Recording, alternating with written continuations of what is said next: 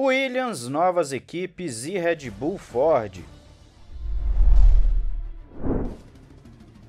Olá, amigo do Ressaca Fórmula 1, seja bem-vindo a mais um vídeo. Eu sou Matheus Pucci. Vamos às principais notícias, nosso segundo vídeo de hoje. Caso você não tenha visto o primeiro, dê uma corridinha lá. Vamos começar com o Williams.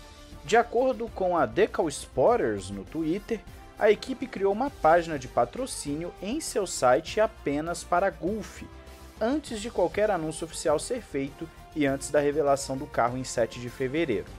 A Gulf Oil, que é uma marca icônica do automobilismo, deu sinais de retorno à Fórmula 1 depois de seu contrato de patrocínio com a McLaren terminar em 2022. Embora ainda não tenha sido confirmado, rumores apontam que a Williams Racing pode ser a escolha da gigante do petróleo. A adição do piloto Logan Sargent à equipe e o patrocínio de Franco Colapinto, o novo piloto júnior da Williams, apenas aumentam as especulações sobre a parceria. Se a Gulf se tornar o patrocinador principal da Williams, isso pode fornecer uma infusão financeira importante para a equipe e impulsioná-los no grid.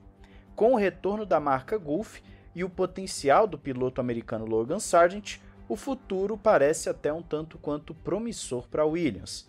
A equipe revelará a sua pintura para 2023 em 7 de fevereiro, e a página do site sendo criada pode significar que eles anunciarão a parceria ao mesmo tempo. No entanto, nada foi confirmado ainda pela Williams ou pela Gulf, mas fica ligado que nós vamos te atualizando conforme forem saindo as notícias. Quem sabe no dia 7 mesmo tem essa novidade. Então é uma notícia bem legal, eu particularmente fico feliz porque a Williams precisa desse dinheiro, a Williams precisa de um aporte financeiro e claro, eu quero saber se você está animado com essa parceria Gulf-Williams que já está sendo especulada há algum tempo. Diz aí nos comentários.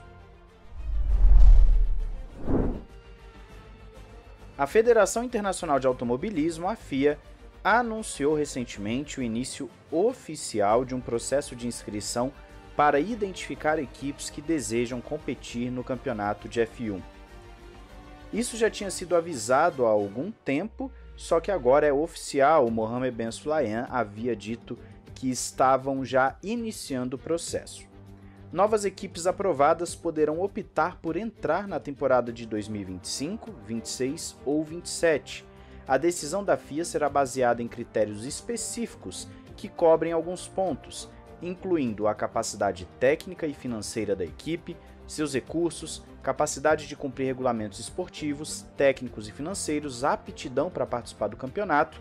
Também vão considerar plano de negócios da equipe, experiência no setor automotivo, sustentabilidade, benefício social e o valor que o candidato pode trazer para o campeonato, que é o grande assunto já há algum tempo que o Toto Wolff fala muito, né? Vai agregar valor, não vai, etc. Ao mesmo tempo, a FIA também destacou que a Liberty Media, detentora dos direitos comerciais da Fórmula 1, pode impor critérios adicionais. O prazo final para inscrições é 30 de abril de 2023 e a decisão será tomada até 30 de junho. No entanto, a FIA enfatiza que nenhum candidato tem direito automático de entrada no campeonato e o número máximo de equipes é limitado a 12. Além disso, as equipes existentes terão prioridade sobre as novas equipes. Eu não sei muito bem o que isso quer dizer. Mas em caso de não haver candidatos adequados, nenhuma nova equipe será selecionada. O presidente da FIA, Mohammed Ben Sulayem, destacou que o crescimento e o apelo do Campeonato Mundial de Fórmula 1 da FIA são inéditos e que as condições estão reunidas para novos interessados participarem do campeonato, desde que atendam aos critérios tanto de FIA quanto de Liberty Media. Pois bem, qual que é o ponto-chave aqui? Você viu que podem entrar em 25, 26 ou 27, sendo que quem entrar até 2025 vai pagar aquela taxa de 200 milhões. Quem entrar a partir de 2026 no novo regulamento de motores terá que entrar no novo acordo, e a grande especulação, conforme já trouxemos aqui no canal, é que esse novo acordo será de 600 milhões de taxa de inscrição, o que é mais absurdo ainda.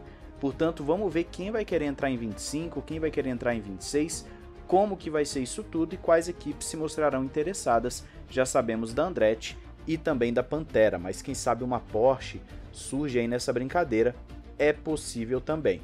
Mas eu quero saber a sua opinião, o que você espera disso, gostou da notícia? Fala aí nos comentários. Pois bem, estamos chegando à nossa notícia principal. A Ford está prestes a retornar à Fórmula 1. Antes eu quero apenas lembrá-los que nós temos o nosso e-book para você se preparar para a temporada 2023. Você pode adquirir aí embaixo, eu agradeço a cada um que já está adquirindo. O pessoal tem sido muito gente boa, avisando possíveis erros e tal. Tem 2 links aí embaixo, tanto na descrição quanto também no primeiro comentário fixado. Acho que você não vai se arrepender. Pega lá, são mais de 140 páginas para você poder curtir, ver o guia básico da temporada 2023. Então, dá uma olhada aí para você não perder. Então, voltando à Ford, 20 anos se passaram e é a hora da Ford retornar ao campeonato de Fórmula 1. A renomada empresa americana está retornando à Fórmula 1 em 2026, que também marcará a estreia dos novos motores, e a empresa fará isso lado a lado com a atual campeã, a Red Bull. Vamos esperar pelo anúncio oficial da equipe campeã, no caso da Red Bull, mas tudo isso foi relatado pela agência italiana ANSA, ou ANSA, não sei como se fala. Obviamente temos que ver o impacto disso, mas os documentos foram vazados sem querer para a imprensa, sendo que não era para ir para a imprensa, era para ir para outro canto. E agora nós queremos ver se realmente amanhã esse rumor vai se concretizar. Por favor, tratem como um grande rumor. Eu, Matheus, não vou tratar isso como uma notícia já final, porque é um vazamento, é algo que está saindo já há algum tempo, nós sabemos que está sendo falado sobre Ford há algum tempo, mas ainda assim precisamos tratar como um rumor, pelo simples fato que não foi anunciado oficialmente. Mas só de ter esse documento vazado já é algo muito bom, nos dá sim um norte do que vai acontecer. A Honda, que teria aí um rumor de que ela poderia ficar com a Red Bull, sai de cena e a Ford entra para ser a nova parceira. Provavelmente, se for anunciado isso mesmo amanhã, nós teremos uma parceria que será Red Bull Ford já nesse ano, não somente em 2026, mas vamos ver como isso vai acontecer. Outro ponto que indica essa parceria é que a chefe de design aerodinâmico da Red Bull postou em suas redes sociais que a Red Bull foi muito conservadora nos últimos anos no seu layout, na sua pintura de carro, e isso estaria prestes a mudar. Então nós temos indícios de que sim, alguma coisa diferente vai acontecer e nós teremos um Ford provavelmente estampado no carro ou algum esquema de cores diferente do que estamos acostumados com a Red Bull. Vamos ver então amanhã, 11 horas, acredito que o GP em Casa vai transmitir de forma oficial aqui no Brasil. Vários canais, na verdade, no Brasil vão passar esse período da live da Red Bull. Eu particularmente não gosto de fazer live disso, então ainda mais que vai ser só a pintura. Depois da live, depois do processo de ser mostrado o carro e a nova parceria, eu trago o vídeo para vocês com o comparativo com o carro de 2022. Então é isso. O que você acha de Red Bull, Ford, Ford e Red Bull? Diz aí nos comentários, não esqueça de se inscrever e ativar o sininho para não perder nada. Um grande abraço, valeu e falou!